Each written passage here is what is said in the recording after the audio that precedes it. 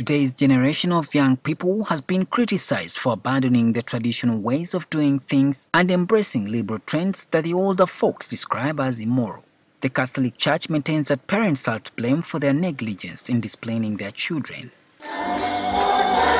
During the International Family Day celebration at Namugongo Martyrs Shrine, leaders of the Christians revealed that many parents focus on their careers at the expense of their children's growth. But imagine a mother who moves.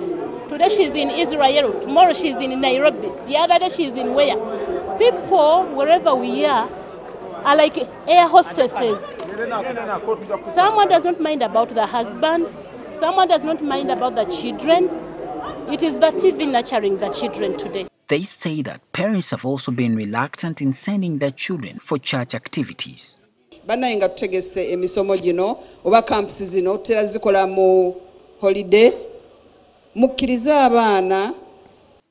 The Archbishop commented on the matter, saying that parents have always been urged to be exemplary.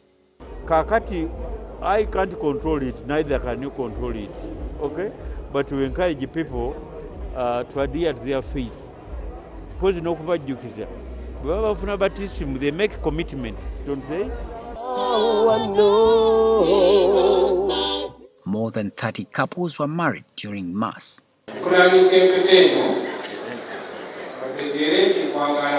He warned the newlyweds against domestic violence. Parents fighting each other, which is a scandal to the children. So again, I go back. Love, marriage is based on love, okay? And the summary of all the 10 Commandments is love of God and love of neighbor. What you don't want to be done against, don't do to any other person. So I give the same advice to parents. The Church is still grappling with the challenge of tackling domestic violence, which studies have shown is destroying the family, which is the basic unit of society. Solomon Kawesa, NTV.